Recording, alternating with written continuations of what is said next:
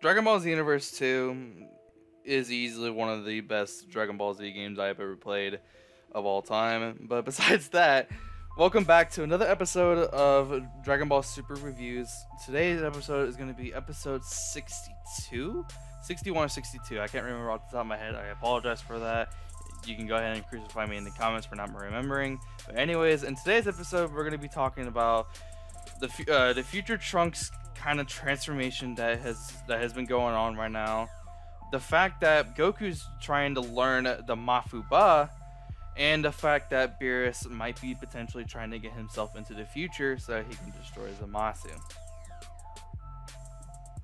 Okay, so the beginning of the episode begins off with just a flashback of everything that happened in the previous episode, and then we go into the current episode, and we see future Trunks and his somewhat new transformation. He's surrounded in the Super Saiyan aura, but at the same time he's surrounded by a Super Saiyan God aura. Not the Super Saiyan God with the red hair. I'm talking about Super Saiyan Blue. That's what I meant to say. But this is some kind of transformation. He was fueled by the rage because Black and Zamasu were saying that he was a sinner and all this, and he was engulfed in rage of the fact that he's thinking in his head because of him that's the reason why the future as we know it right now just ended up to just turn into utter garbage and trash, and he feels really bad for it. I completely understand. But he's fighting off Black and Zamasu at the current moment, and he's holding off his own. He's doing pretty well, but he's not strong enough to defeat them, and that's what we're seeing right now in the beginning of the episode.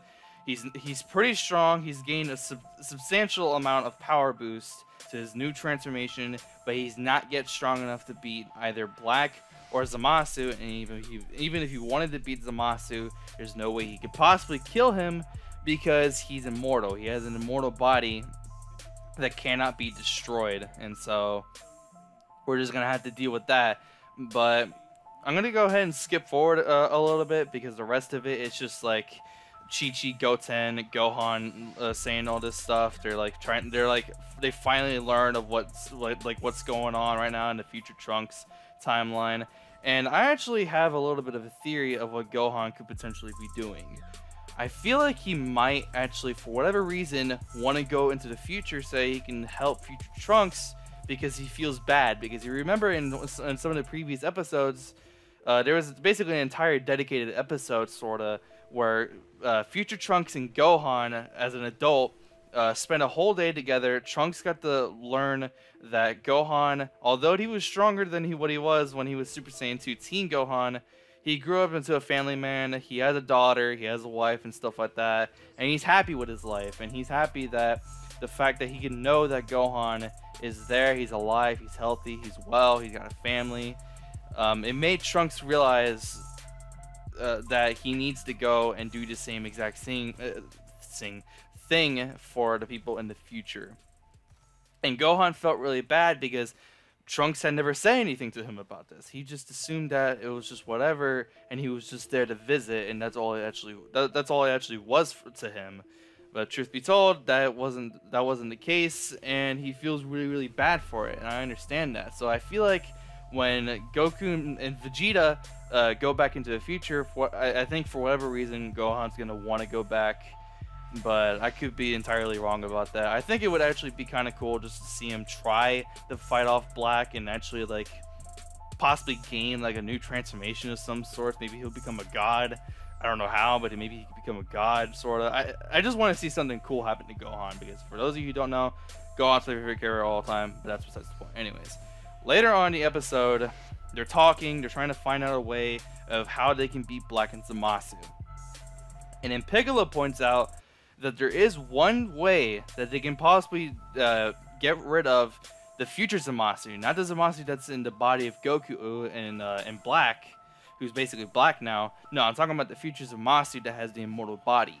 And then Piccolo basically says that they should use the Mafuba, and then Vegeta questions what is the Mafuba. And then Piccolo goes on and explains that back in Dragon Ball, in like the late episodes of Dragon Ball, Demon King Piccolo was sealed into a pot, basically, like some sort of like pot, right? And he was sealed because of the Mafuba. The Mafuba had sealed him into this pot so that he can be stuck away forever. And Master Roshi had attempted to use the Mafuba on him again so they can seal him back up again, because the Pilaf gang had released him because they wanted the Dragon Balls and stuff like that. But for those of you who actually watch Dragon Ball, you would know that Master Roshi failed and he ended up dying, and so did Chiaotzu. That's all a whole other thing. I probably spoiled like this big huge thing for people who haven't watched Dragon Ball yet.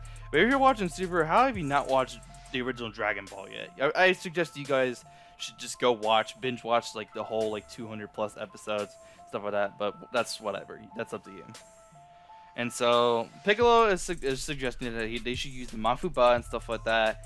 And then what Goku does is that with his instant transmission, he goes back to the Turtle Hermit house, being Master Roshi's house, in the middle of the ocean, and he's asking Master Roshi that if he can teach him how to learn the Mafuba. And in basically one like just flawless night, he learned how to use the Mafuba, and his experiment, his guinea pig, I'll just call it guy, his guinea pig was Turtle, which is the turtle that Master Roshi keeps in his house.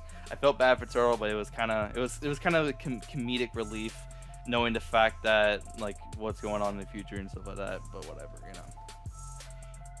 And then finally, to end off the episode, we see the area of where the Universe 10 Supreme Kai, or Kaioshin, is at right now, and Beerus is basically explaining to him that I want to go into the future, but because being a god, I can't do that. So I need to use the time ring to go into the future so that I could then destroy Black and Zamasu.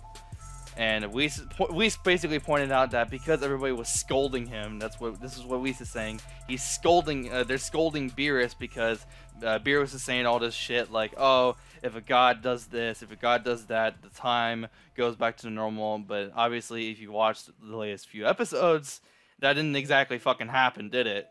And so he feels bad. The god of destruction of all people feels bad for not making the future better like he had expected to.